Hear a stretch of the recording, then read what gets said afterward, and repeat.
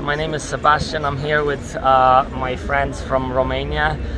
We've been sent here especially by the Holy Spirit and the revelation where the Holy Spirit showed me Pastor John grabbing Satan by the neck and chopping his head with the sword. And so we understood that the man of God is sent here to do a great work that will have a great impact over all Europe. So we are here to experience that new dimension in the Lord Jesus Christ, and looking forward to what the Lord is about to do in Romania and all over Europe. God bless you all. Amen.